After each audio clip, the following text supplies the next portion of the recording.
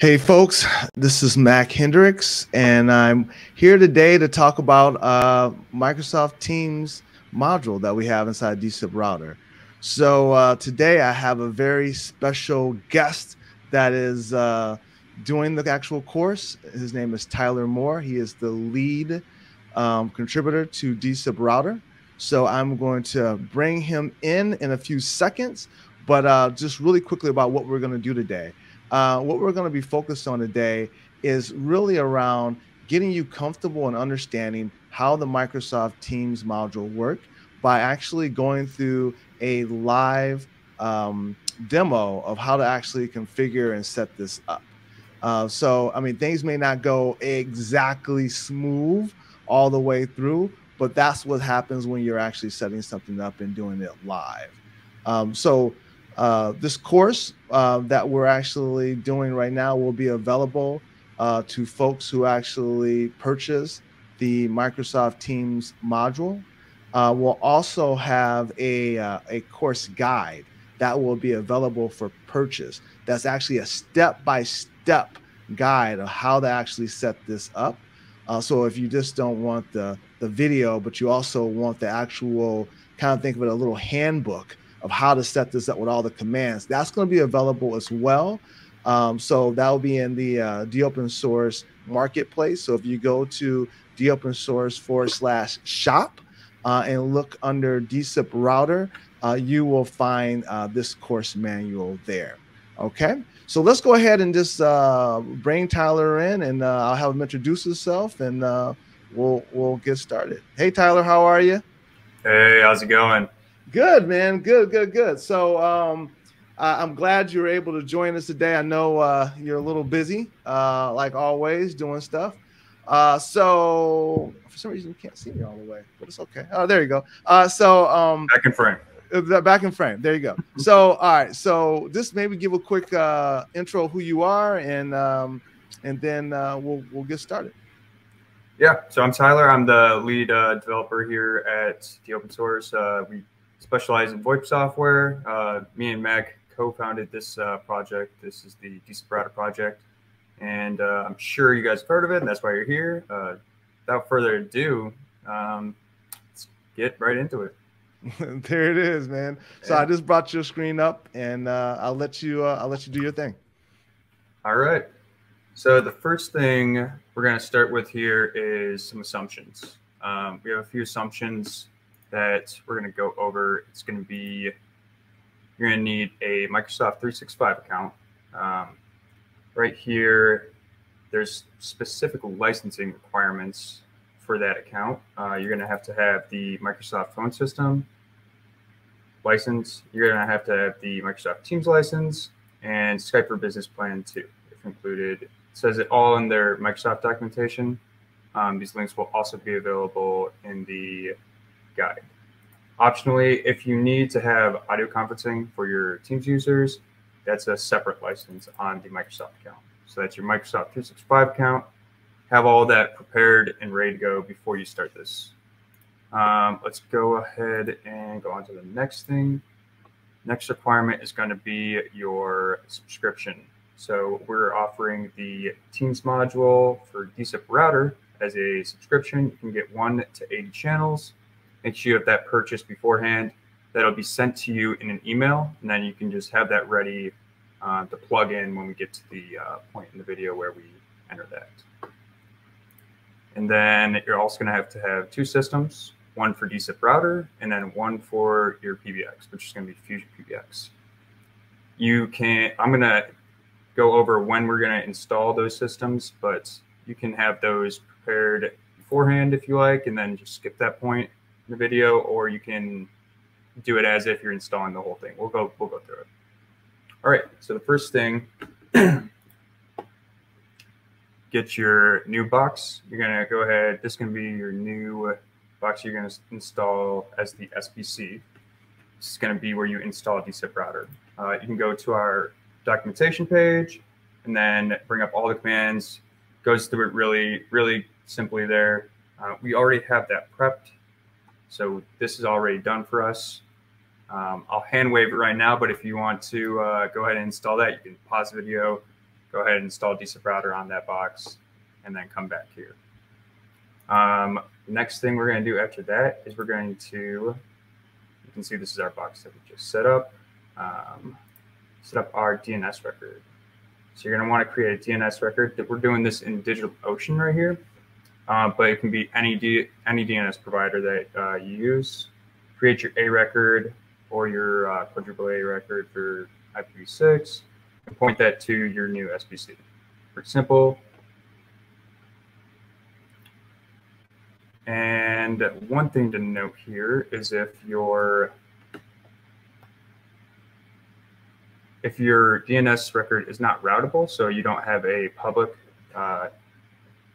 available DNS record, you want to set that with the hostname CTL command on that box before moving forward. I'll just show that really quickly. Command is hostname CTL, set hostname, and whatever hostname you want to have there. SBC for this example, SBC1.customers.dSIPRouter.net. That's if your DNS record is not publicly routable. Some providers like GCP have internally routable only, and you want to make sure that this is set on the box so all your FusionPBX can communicate with it. All right, once that's done, you can go ahead and we're going to log in to that box. I'm going to go ahead and grab our password for that dSIPRouter account off camera here.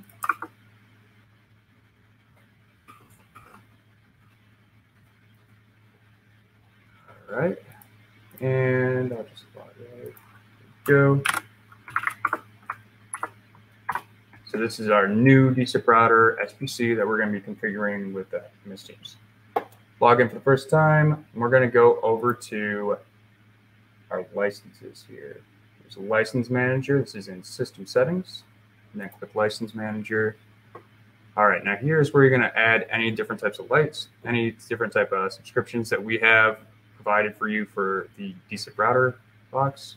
This is where we will add the open source MSTeams license. I'm going to go ahead and grab that one that I have prepared. We'll copy that, paste that in there. This is a test one, so you guys can use this little I here to type it in if you want. Click add, it will automatically go check that. If it's success, there we go. Pretty simple. After that, we need to go ahead and configure our SSL certs. There's another setting for that in the system settings. Certificates. Here's where you'll configure all your SSL certificates. If you have, typically what we do with the Teams domains is we'll configure a wildcard cert. It's the easiest way to do it, so you can have multiple SBCs on there and use just one cert. You'll click add here. And then we're going to uncheck replace the default cert. And we need to give it our domain name here. So this is going to be star.customers.dSIPRouter.net for us.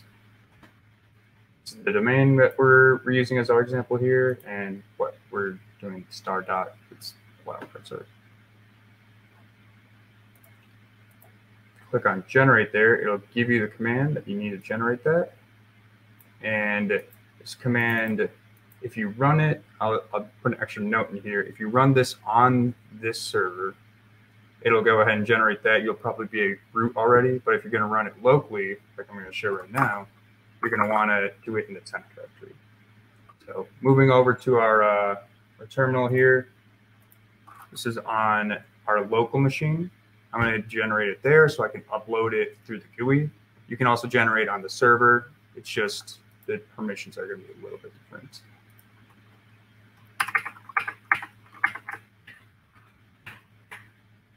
We're going to do it in temp, let's encrypt. And all I had to do is just change out where those directories are. Point to temp, let's encrypt. So I'm doing it locally. Ask for your email address.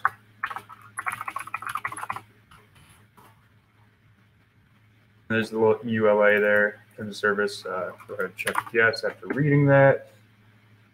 You can also sign up for the newsletter, Digital Freedom, up to you.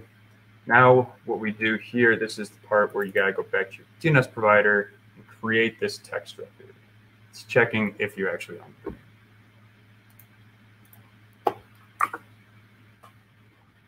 Come back to here. We're using DigitalOcean again.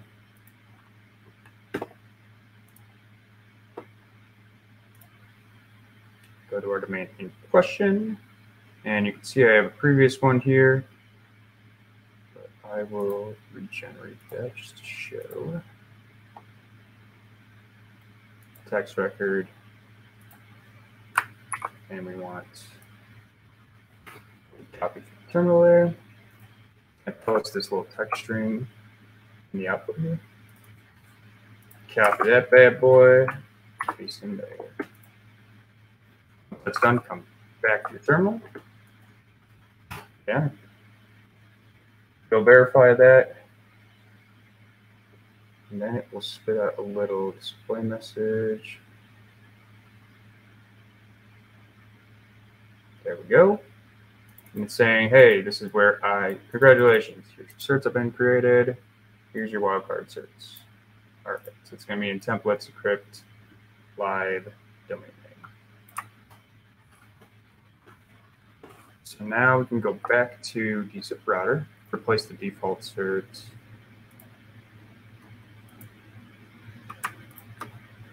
Chain. Okay.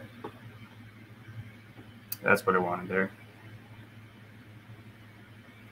And then we will test that out. So reload. And we're going to come to our terminal here. So you're going to want to go to your local machine here, or any other machine other than this one, to run this command. If you run it locally, you'll have to do it in a different way. So let me show you first how I would usually test this. Open SSL. Use this S client here. Next. I'm going to give it the fully qualified domain name, c1.dSIPRouter customers .dSIPRouter.net, and we're going now to the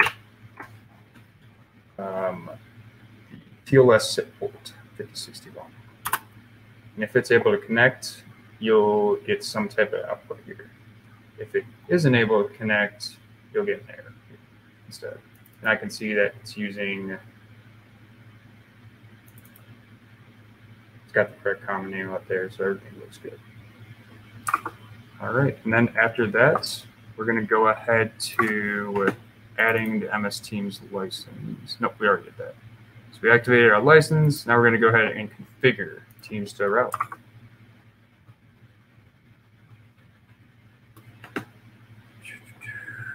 So we're going to have a small caveat here. You should have in your Teams admin, in your admin center for Microsoft, this is admin.microsoft.com, you should have your domain already set up. This is a very similar process that we did with the Let's Encrypt, where we added that little text record in our DNS provider.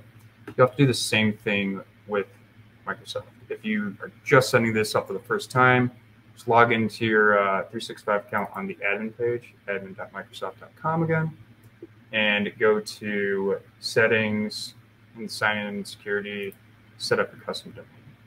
And then just walk through those steps. It's all in the Microsoft documentation as well. So you can just Google search that, you'll find it. Once you have that set up, all your licenses are good to go. Then we can move on to installing PowerShell on this dSIPRouter box. So I like to do it this way. You can also, if you're on a Windows machine, you can install the PowerShell modules here on your local machine and then run it. Doesn't really matter where you run it as long as it is able to connect to your Teams account. So for us, we're going to go ahead and open up terminal. I already have this here on your dSIPRouter box. I'm going to go ahead and copy and paste these commands install PowerShell. It's available in Microsoft's documentation as well. We'll search away, as most things are. That'll take a second. It'll configure PowerShell. Tab in, that's done. PWSH to open up PowerShell. Now you can see we got this little prompt change. This is PowerShell on that dSIPRouter box. All right, now we're going to go ahead and run the commands that we need to. Let's stop scrolling. We're going to go ahead and run the commands that we need to actually configure Microsoft Teams. So the first thing we need is the Teams module. Name of that PowerShell module is Microsoft Teams. Install that.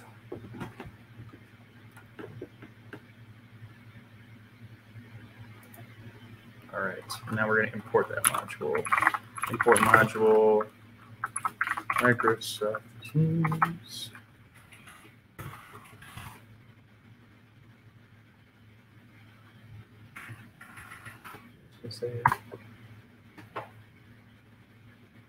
That's imported. We can go ahead and authenticate with it.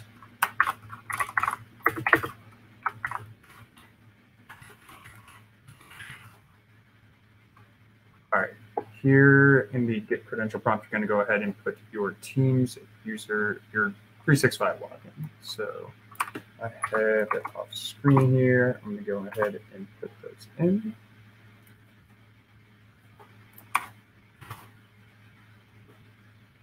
All right, and then you go ahead and connect to Microsoft Teams using those credentials.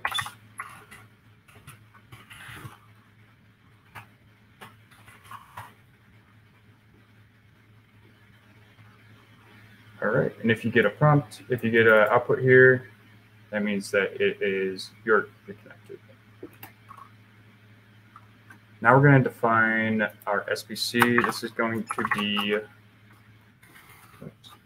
SBC. We're going to define this. It's going to be your fully qualified domain name. So for us, that's sbc1.customers.dSIPRouter.net. All right. Now we will create a policy for that. And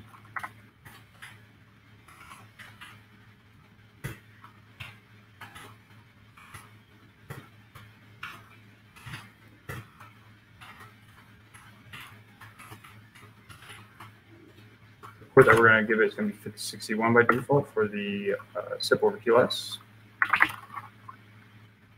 61.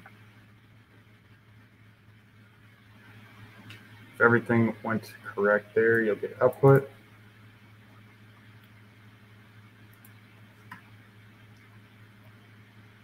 And we actually forgot, this is okay. So we forgot to enable it. We're going to show you how to remove this and then come back and fix that issue. So I'll actually show you guys in the GUI where that is. If you come to admin.teams.microsoft.com, this is where these are accessible in the browser. If you go to direct routing here, you can see that SBC we created here. It is not enabled right now. We can check it here and just enable it. So that would fix the issue. Or we could show you how to fix that on the command line. Do it here. All we got to add to that command is enable.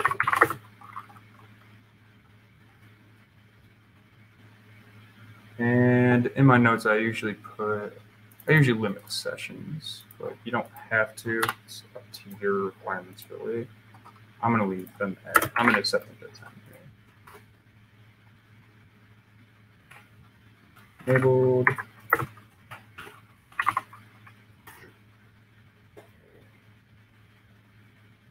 All right. And you can see it says here, enable. We know that's good. All right, so now that we have our SBC created, we're going to go ahead and create the PSTN usage. I'm going to copy and paste some of these off the screen. You guys can pause the video, copy these commands, or pull them from the admin guide. They're all going to be in there as well.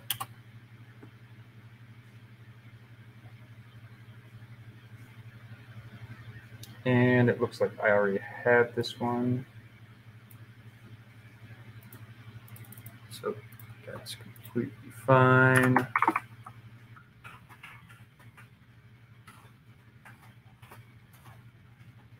Previous iteration, but that's okay. We're just going to leave that. Create the voice route that's associated with that SBC, and then associate them.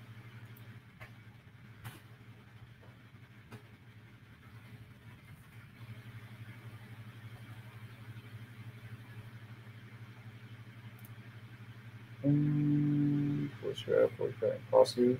So that policy I forgot to delete, but we're going to leave that. Should be associated already. We're going to move on with the chlorophyll. So those are associated. Now you have your SBC, you have your SBC route, and you have the policy connected them. We're going to move on to setting up the user and DID. So set up these Teams users. I'm going to go ahead and define my user. We're going to do Timor customer.dSIPRouter.net. This user should be already created in your Teams account, and they should have a license associated with them. If they don't, you're going to get an error. So make sure that user is already created before you continue. And grab the number. If they have the license, a Teams license, they'll have you can get a number there too for that user. You can do all that in the browser, the one that we showed earlier. The DID that I'm going to grab off screen here, I've already associated with this user. Now we're going to connect those.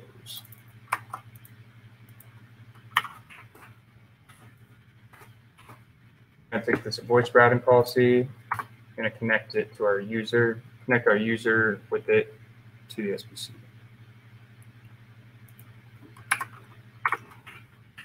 Now we'll define our outgoing number. Phone number type direct routing.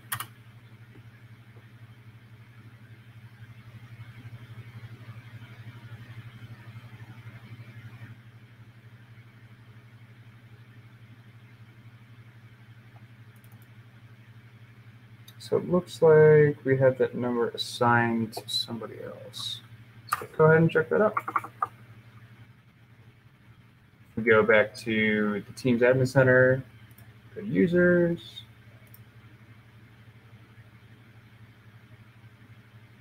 Our phone number. Okay, so this user has a different number associated with it.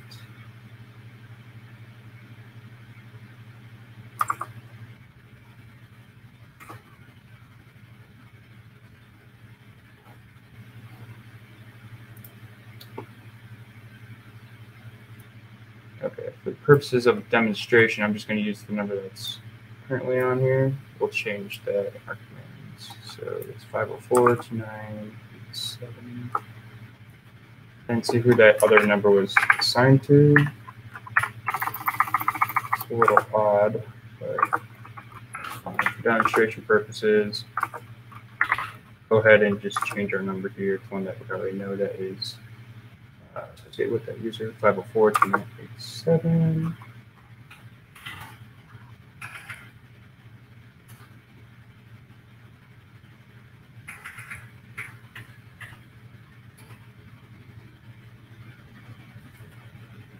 Okay. And we can double check.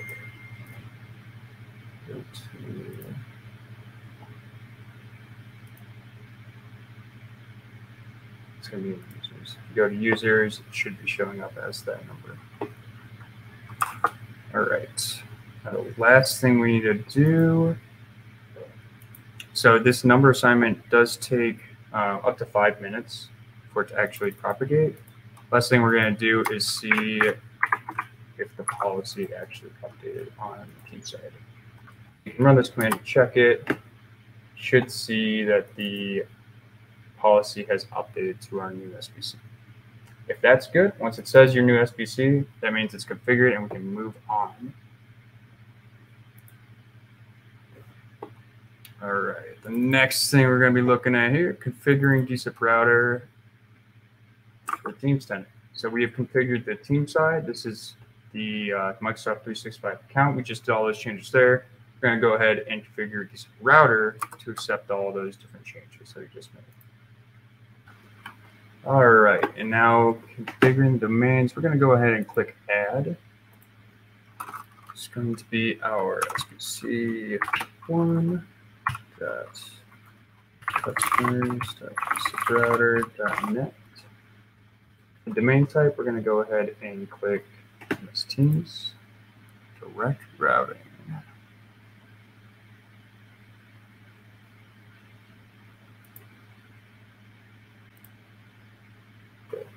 So once we have our domain added, make sure you click reload and then go ahead and test the connectivity. Make sure you're getting all green arrows, get green check marks there. All right, now our domain is set up. We're going to go ahead and set up the outbound calls from MSTeams to FusionPBX extensions.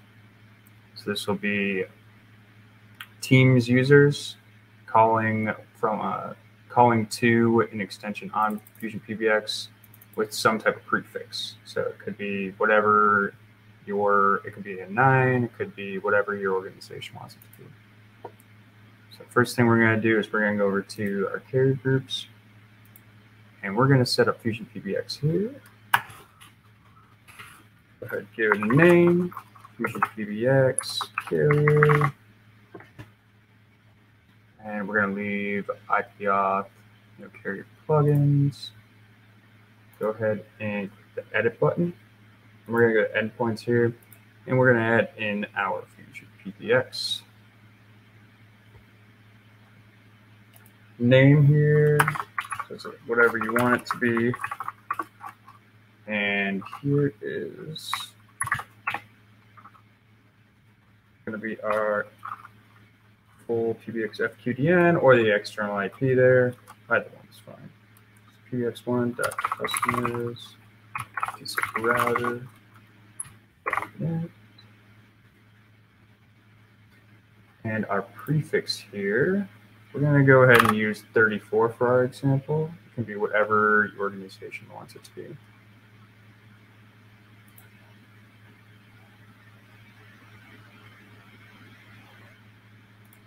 Click update. All right, and moving on, we're going to go ahead and set up routing outbound calls from MSTeams to FusionPBX extensions. First thing we're going to do is we're going to decide as an organization what our prefix is going to be. So when we dial a number with our Teams user, what is going to be the prefix that's going to say this is going outbound to Fusion? For us, that's going to be 34 for this example. So I'm going to go over to FusionPBX.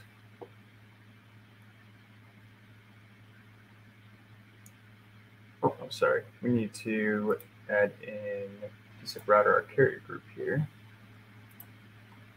I started adding this in. This is going to be, we'll add in from scratch here. Sorry. New carrier group is going to be FusionPBX. Name it FusionPBX carrier. Keep it on IP auth. No changes there. I click edit and go to endpoints. And we're going to add in FusionPBX here. You can name it whatever you want. I'll just, again, FusionPBX. All right, now our host name or IP. I'm going to grab that. For us in this situation, it's going to be pbx1.customers.dSIPRouter.net. You're going to want to make sure that this is going to be on the external profile. I did not copy that. I'll type it in. pbx1.customers.dSIPRouter.net. Make sure you're using the port for the external profile on FusionPBX. So it's typically 5080.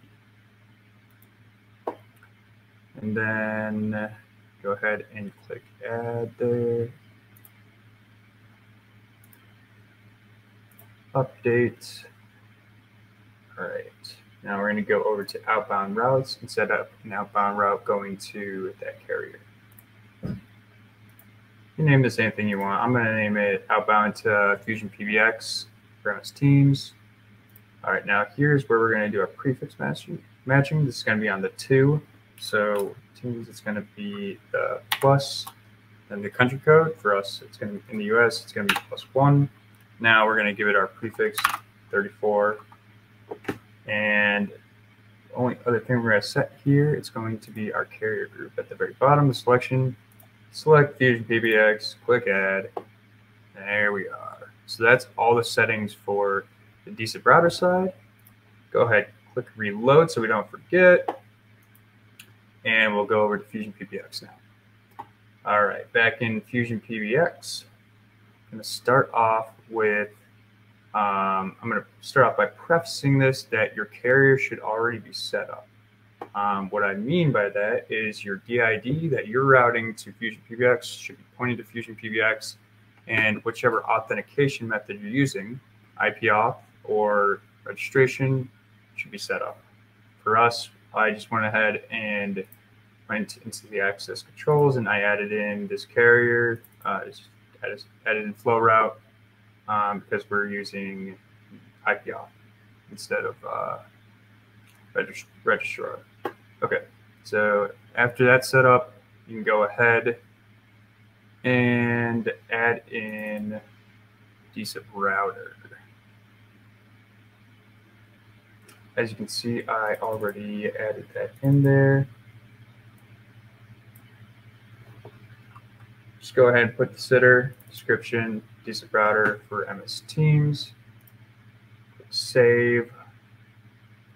Then go to status, SIP status, reload ACL. Now that's done. You can authenticate both of them now, your carriers and with the dSIPRouter box. Now we're going to move on to the actual routing part of it. Go ahead to inbound routes here. It's dial plan inbound routes. And you can see I already did this one before. We're going to go ahead and redo it. Click add. All right, so we're going to call this inbound from MSTeams. And I'm going to let's click advanced first actually, and then it's going to kind of clear it. Inbound from MSTeams. Now we're going to give it our condition. So our condition here is going to be the destination number. And we are going to match on that same prefix. It will have it right here. Starts with plus 134 and any number. You can do optional for the plus if you want there. And then for the country code, us that's in the US, that's going to be a 1, but you can put your country code there as well. Action. For us, we're going to send it to 1000, that extension that we created off camera. You can send that to ring group or to anything you want, really. Recording, but send it wherever you want there. And that should finish that up. Save. And we're going to do one extra thing here. If I go back to this route. So the reason why we set this to 1000 is so it would generate this dial plan, but then we're going to go back in and edit it. I'm going to go ahead and put a $1 here so that any number that comes in from dSIPRouter is going to be accepted. So that it will dial whichever number was sent. So it's not just going to be 1000. Basically, you don't have to create a bunch of rules for every different number. Go ahead and click save. Now let's go ahead and test it. We got our Teams user over here logged in. I'm going to go ahead and type in here our prefix, so that would be 34, and then whatever number we're dialing. And since we used that $1, you can call any number now that's going to be on the box. I am going to still call 1000 because I have that user already registered. I have that extension registered. So we give that a call. Everything correctly should get that call there. Test, test. And that is it. I think we're going to bring Mac back in here and we're going to close out. I think the last thing I will say in conclusion there is if you guys purchase the training course material, you'll have a few more scenarios that we support, and we'll keep on updating that as we go. Mac, do you want to take it away? Yeah, absolutely. So thanks, Tyler. I appreciate that. You know, Microsoft Teams is not necessarily the easiest thing to integrate with. So we spent a lot of time really making this experience a little bit easier for you. So hopefully you enjoyed this course today. If you have any questions or comments, please send us a message either via our Twitter page, so you can find it at dSIPRouter, or you can send us an email at info@dopensource.com. So thank you again, Tyler, for a great presentation, and we will talk to y'all soon. Take care.